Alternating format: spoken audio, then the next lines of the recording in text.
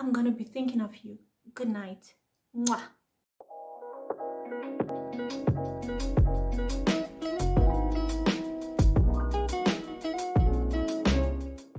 Hello everyone, I'm Mel. Welcome back to the channel. To the new and returning subscribers, it's wonderful to see you again. And thank you so much for the amazing support. To those who are lurking in the shadows, come on guys, do the right thing. Click the subscribe button below and join the happy family. So, today we'll be continuing with our discussion on mind games, but our conversation is going to be centered around the manipulation tactic that is known as hot and cold. I'm going to be answering some key questions surrounding this mind game. Namely, why do some people run hot and cold? How does one actually recognize this game? And last but not least, or should I say most importantly, what can one do about it if they find themselves caught in a hot and cold cycle with a partner or prospective love interest? Stay tuned. Like all mind games, the purpose of hot and cold is to gain control over another person and the relationship. It is an unending cycle of seduction, manipulation, retreat, and repetition. And without a doubt, a guaranteed crazy maker. If hot and cold is so detrimental to the mental and emotional well-being of the person on whom it's been done, then why do some people pull this crazy stunt? Firstly, some people are determined not to get hurt. This can be a consequence of a past hurt or disappointment. But what's important to understand is that when you want to have a healthy relationship with someone, and when it comes to love in general, you cannot afford to hide behind walls. With love, vulnerability is a must. You cannot just dip your toe in and expect to reap the full benefits. You need to really engage and put yourself out there. Secondly, it's a power move.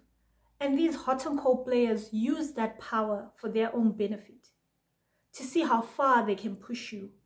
How far they can breach your boundaries before you buckle or put up some sort of blockade. For some people, it's not even that intricate. It has nothing to do with power. They are using you as a placeholder up until they get a better option. So what happens is when you want more or you demand more or for the relationship to progress, they will retreat. Then when you get fed up and you're heading out the door and they still haven't found someone else to fill that void, they're going to pursue. So you'll never know. It'll always be wishy-washy with such people. In less malicious circumstances, some people are trying to fair you, gauge your level of interest, or maintain your interest up until a point when they're ready to be vulnerable with you. But come on, people. Surely there are better ways to maintain interest instead of playing games. Like, how about openly communicating where you are in life and what your expectations are? Now that we have an idea of why some people run hot and cold, how do we spot the hot and cold game? Hot and cold is characterized by two phases, the hot cycle and the cold cycle. In the hot cycle, the hot and cold players are captivating, attentive, sweet, thoughtful, wonderful communicators. You will feel like you've been cast in your own fairy tale. They will call you, they will text you, "Good morning, beautiful.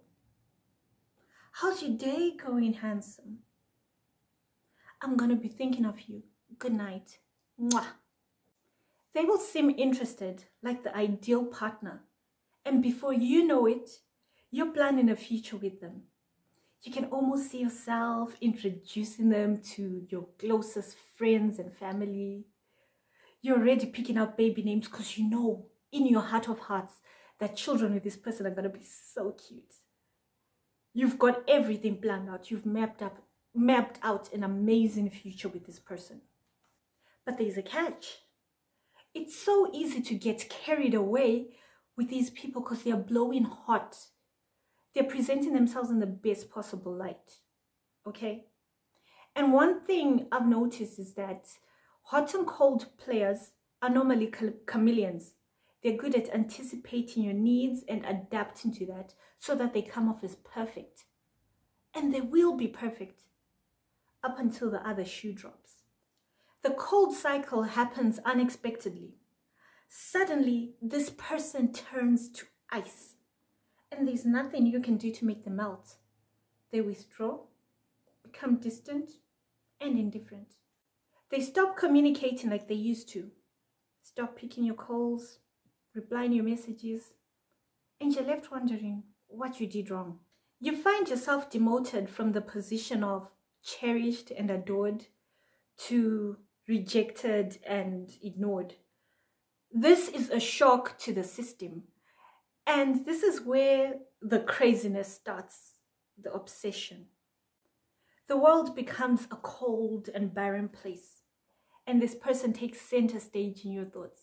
You find yourself replaying every interaction you had with them, trying to figure out the exact moment or the exact thing that you said that made them turn on you, that made them turn cold on you. But guess what? You'll never figure it out because it's got nothing to do with you. Ideally, in this situation, when a prospective lover or partner has turned cold on you, it's best to count your losses, pack up, and move. Go. But hope is hard to kill, isn't it? So what normally happens after the cold cycle, when you have picked up your little heart and low-key accepted that you've been rejected, this person will surface and they'll want back into your life. If you allow yourself to be pulled back in, the hot phase will begin again. But be warned, it will only be a matter of time before they freeze you out again. And the thing about this cycle, the hot and cold cycle, is that the more you participate in it, the harder it is to break away from this person who's perpetrating this injustice against you. So what is the takeaway from all this?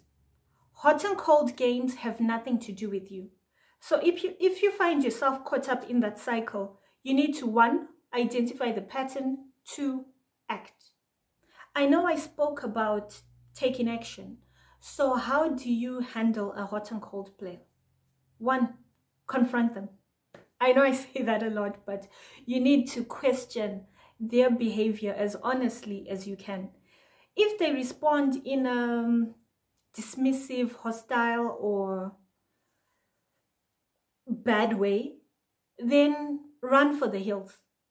Just let it go.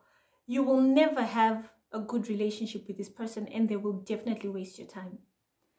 On the flip side, if they acknowledge their bad behavior and are bothered or remorseful about how it made you feel, there may be hope for the relationship, but it's at your own risk. Fool me once, shame on you. Fool me twice, shame on me. 2, don't try and make sense of the situation. There is no closure to be gotten, no reasonable explanation to be obtained from a hot and cold player. Stop wasting your friend's time trying to psychoanalyze and rationalize bad behavior. 3, shut the door.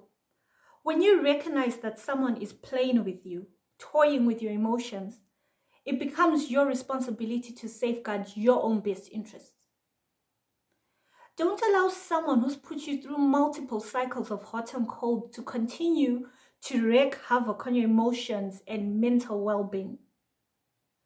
Chances are this person is never going to change. They do not have the skill sets to be in a relationship, and they are committed to staying safe in love, so they will never play fair. Shut the door. So in conclusion, if you ever find yourself caught in a hot and cold cycle with someone, always remember that you have the power to stop the game. You can make a decision to stop playing. You are not a toy. You're not a clown. So do not allow someone else's child to treat you as such. Don't give them that kind of satisfaction. Evict them from your life and create room for people who want the same things that you want. A loving and healthy relationship. We have come to the end of our video for today. If it was helpful, insightful, remember to like, comment, share, and subscribe. And don't forget to turn on the notification bell below so that you are informed every time I upload a new video. Till the next time that we meet on the internet, Musale Mnyasha.